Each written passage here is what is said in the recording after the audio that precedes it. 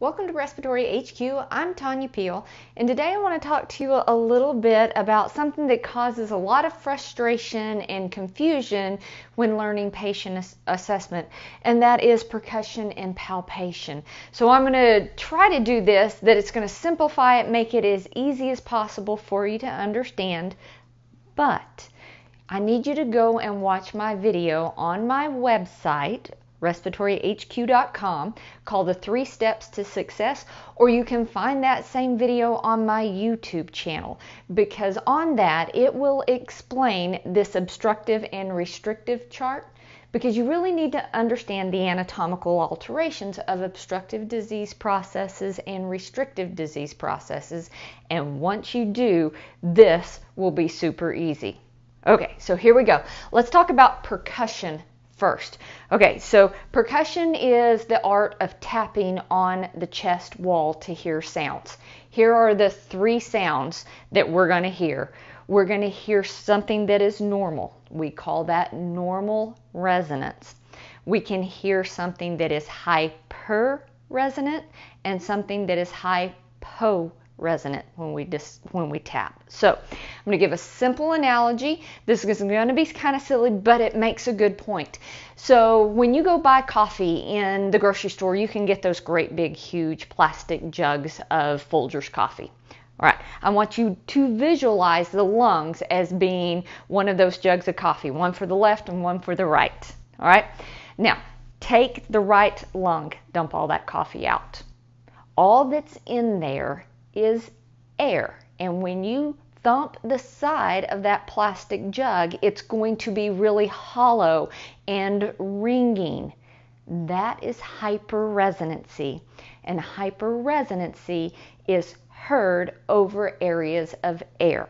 Okay, so let's go to this chart. Because of the anatomic alterations, all of the obstructive diseases have air trapping present. So when we percuss over the chest of somebody that has any of these 5 disorders, we're going to hear a hyper-resonant percussion note. So all of these have an let me get this going right. Hyper-resonance. Okay?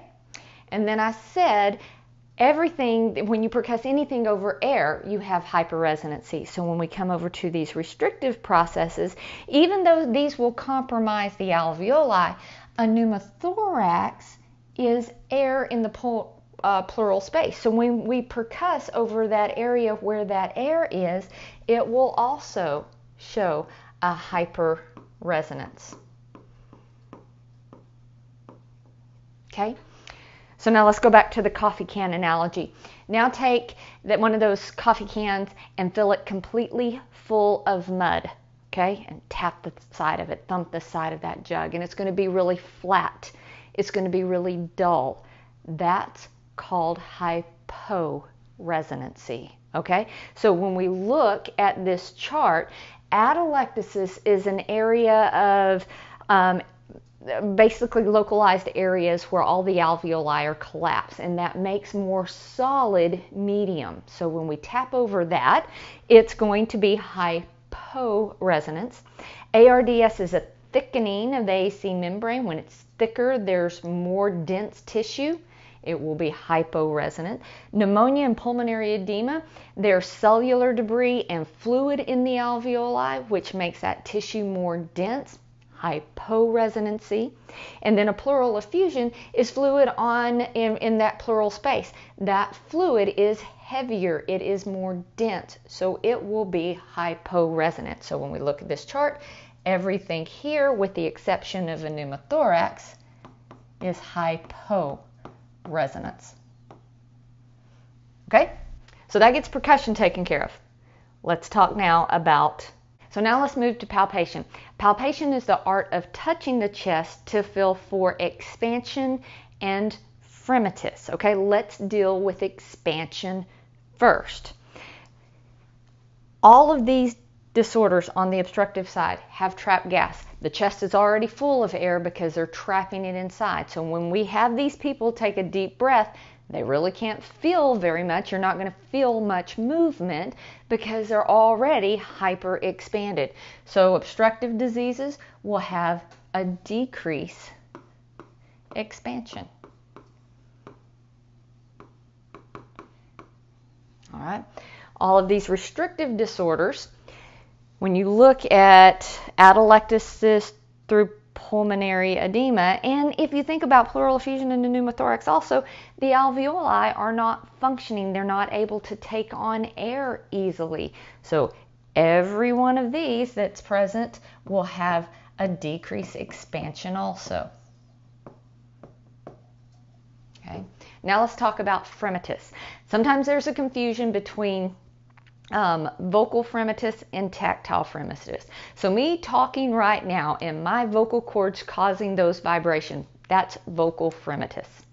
When you put your hands on a patient's chest wall and you feel that fremitus, that is then tactile fremitus. Okay, so we just shorten it and we call it fremitus. We're feeling for vibrations. So here's the thing to remember. When you're putting your hands on the chest wall, air cannot excessive air cannot transmit sound. They cannot transmit the sound waves, the vibrations. So all of these are air filled. We're going to have a decreased fremitus because of all the trapped gas. Now, when we look over here, pleural effusion in a pneumothorax. That's either air or fluid in the pleural space. And if you think about that, that extra air and extra fluid expands that pleural space. So by the time you put your hand on the patient's chest wall, your hand is way far away from that lung tissue because the separation is that extra air and that extra fluid. So you cannot feel vibrations when there's a problem in the pleural space. So a pleural effusion in a pneumothorax will show a decreased fremitus also. Okay. However, atelectasis, ARDS, pneumonia, and pulmonary edema, these are more solid mediums, denser tissue, and things that are dense and more solid transmit vibrations really pretty easily. So when we put our hands on the patient's chest and we have them say 99, with these disorders, the more dense the tissue is, the more solid the tissue is, the more vibrations we'll have. So these have an increased fremitus. All right. So hopefully this kind of helps separate those two things, percussion and palpation. See you soon.